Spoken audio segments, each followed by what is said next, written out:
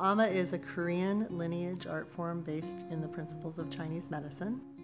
Amma Therapy isn't so much a technique, it's a form of Asian bodywork. As an Amma therapist, you learn nutrition and herbs and lifestyle and movement. It's a way to direct everything that you learn into an intention or a direction into a person that gives you a certain framework or a certain lens, a certain perspective on things.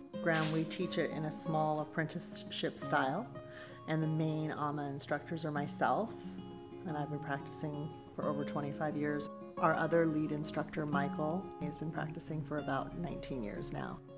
We do require movement arts throughout our entire program. You need to understand how to heal yourself and how to move your own energy before you start manipulating other people's energy.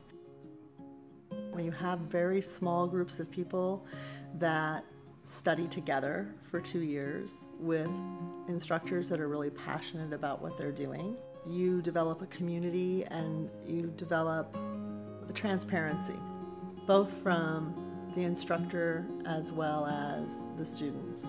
When our students graduate, they're ready to practice. They are ready to take their state board exams.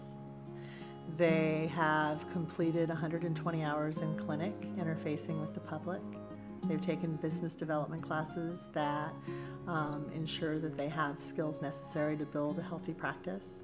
And they've spent 2 years developing their interpersonal skills, developing their inner landscape. They know what their potential blocks are, they know how to succeed, they know how to be authentic, and they know how to treat.